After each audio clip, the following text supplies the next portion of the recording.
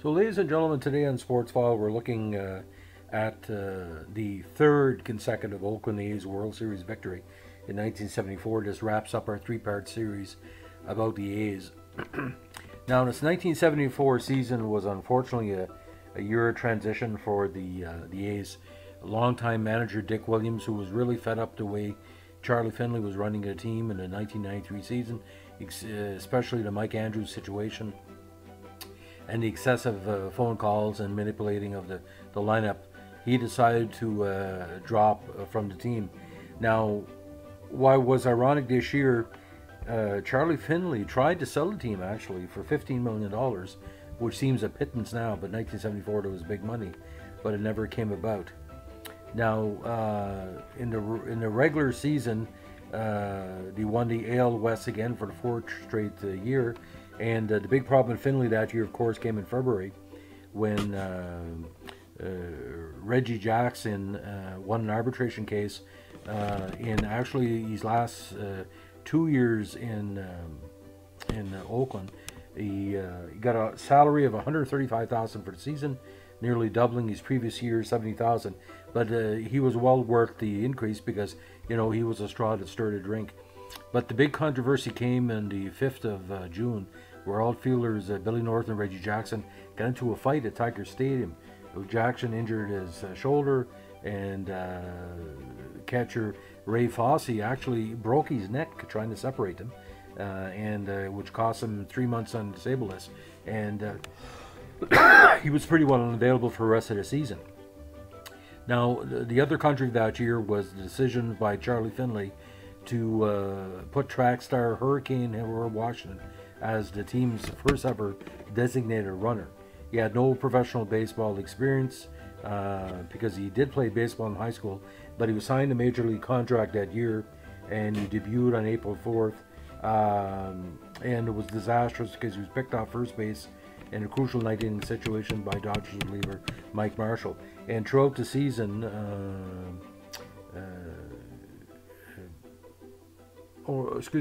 Washington was picked off in Game 2 of the World Series by Mike Marshall, but he did have some problems with the first base or judging it. Now, the A's ended up with a 1972 record. Texas was a close second at 84 and 76. And Oakland's biggest problem that year was actually the AL East, because they were 5 and 7 against the Yankees, 4 and 8 against Boston, 6 and 6 against Baltimore. Cleveland only 7 and 5, Detroit 7 and 5. So they were loaded with talent, but it was really an off season. With the team they had only 90 wins. Now, the opening day starters were Sal Bando, Vida Blue, Bert Campaneris, Reggie Jackson, Angel Manuel, Billy North, Joe Rudy, Tennis, and Manny Trio. And because Trio, the future Expo, ended up being a nice addition to the A's that year. They were, like I said, loaded with talent, but they had some of their teams had difficulty. Like Fosse was beset with injuries. He only hit 196 for the season. Tennis had his another great year, but only hit 211. Rudy drove in 99 runs with 22 homers, hit 293, and Bando had his regular 90 to 100 RBI year with 22 homers and 103 RBIs. But Jackson kind of had an off year. He only had 146 hits, missed quite a number of games with 29 homers and 93 RBIs. Now, for the pitching staff, again, Catfish Hunter had a great year, 25 wins, 12 losses. Blue was 17 and 15, and Holtzman had a very strange season. He lost 17 games, but he only had 3.07 ERA, but his strikeouts were down, ended up with a 1917 record. And Glenn Abbott had a mediocre year as the fourth starter with a 5-7 record. And Blue Odom, who was a great part of the starting staff, had a very, very disastrous year, 1-5. Now, Rollie Fingers was the big reliever again for Oakland with 76 games, 95 record, and 18 saves. Paul Lindblad and Darryl Knowles got the rest of the work. But it was, kind of a mediocre season on the pitching as well. Now, in the ALCS, they went on to play Baltimore yet again. They lost Game 1 6-3 in Oakland, but Game 2 they won 5-0. They shut out Baltimore 1-0 in the third game and wrapped it up with a 2-1 victory in Memorial Stadium in Game 4.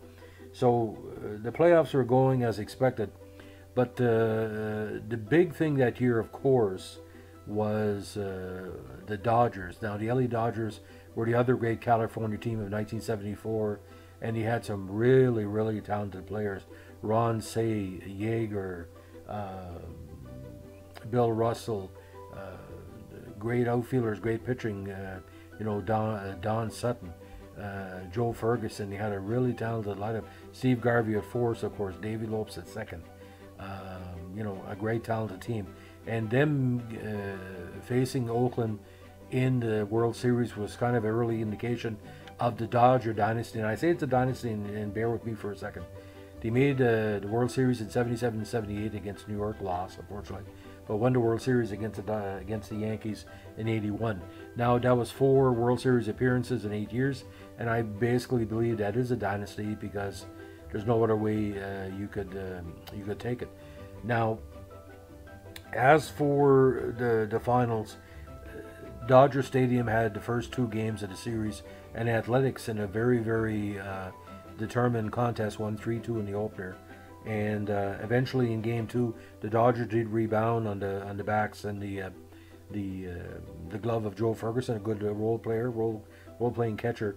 By the time Game 3 came along, we could see that Rollie Fingers was dominating the Dodgers in the late inning. There was a lot of base running mistakes of all people, like Bill Buckner and the various players for the Dodgers. They won 3-2 in Game 3, 5-2 in Game 4, and the fifth game, the third game in Alameda, the Athletics outlasted the Dodgers 3-2. But you got to understand, Alvin Dark couldn't really give the team what Dick Williams needed. But, they had enough talent. They were pretty well playing for themselves that year.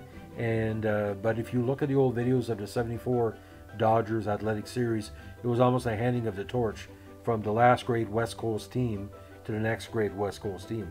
But that year, get this, the Major League Baseball All-Star team, Campaneris, Jackson, Bando, Rollie Fingers, Catfish Hunter, and Joe Rudi made the team. And I would pick those 6 players as a starter for any team in Major League Baseball history. What a great Super 6 those teams were. Because Campaneris would get you 15, 20 homers, a gritty player. Reggie was the straw, as we say. Bando was tremendous. Fingers could go shorter along relief. Catfish was just an overachiever. Had great success later on with the Yankees. And Joe Rudi, probably the archetype of the current 1770, 17 homers, 70 RBI player we see now. Now, we don't want to get it too deep of why this team fell apart. I really think Charlie Finley was insane the way he ran the team into the ground, because within 2 years, most of the players with the Dodgers were either moved on or tried to go to other teams. Bando ended up with Milwaukee. Rudi was gone. Jackson went to Baltimore. Catfish went to the Yankees. Fingers ended up actually later on in Milwaukee, then San Diego.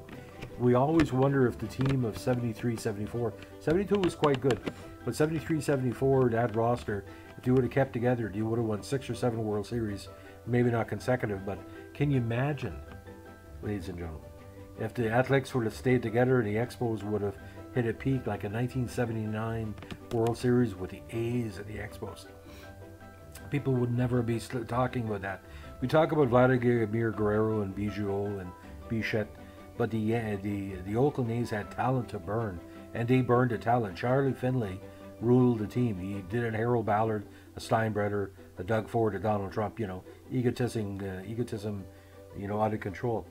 But the cards, the baseball cards of the A's in those years, the beautiful green jerseys, the white jerseys, the gold jerseys, what a tremendous memory. And for me, collecting cards and following the A's from 72 to 75, every A's game was a delight. They looked great, they played great, the mustaches, the perms. But in the words of Sal Bando, if we would have kept together, nobody in the world could have bet us. He said maybe aliens from the planet Mars could have came down and with 9 arms and be defeated us, but that's probably only people. But when Jackson ended up in Baltimore in '76, that was the straw that broke the camel's back. instead of stirring it in Oakland. But we'll talk about Mr. October later. That'll be a future podcast. The Mr. October years and with the Yankees and the Angels. And he's a money player, and every team needs a money player. But I mean, for me, Oakland is the second best dynasty of all time. It's hard to beat the Yankees from the 20s and 30s with Gehrig and Ruth. But I think this team had a little bit of the old Yankees in them, and that's what he won. But they weren't a jovial bunch. They would fight and make problem for each other all the time. That happens on the best teams anyway. So, ladies and gentlemen, Friday, New Brunswick, with a very, very interesting weekend coming up, because it's starting to feel like Easter. Even Easter is 2 weeks before. And just a shout out to all my baseball, Rescue Baseball League family in the North Shore, from Dalhousie, Beresford, Yilver Crossing. Father Langtang passed away recently. Big loss for the baseball community. Tidehead, Attleville, Campbellton, Batters, even the membership Valley League. Man, all of us are products of that dynasty system of the Dodgers, Oakland, Yankees, because we saw victories in these teams and you wanted to emulate it. And they were our teachers, weren't they, ladies and gentlemen? They taught us that baseball was religion. Anyway, but if you ever meet any of the Oakland A's, tell them Jeffrey says hi, because I wouldn't be a journalist today, especially a sports journalist, were it not for the success I saw with Oakland. I try to apply that to my own career. So, anyway, hope this finds you well. And like we say in the Burt Campanair's universe, don't throw the bat at the pitcher, because you will get suspended. If you remember that incident in '72. Anyway, have a great day. Bye.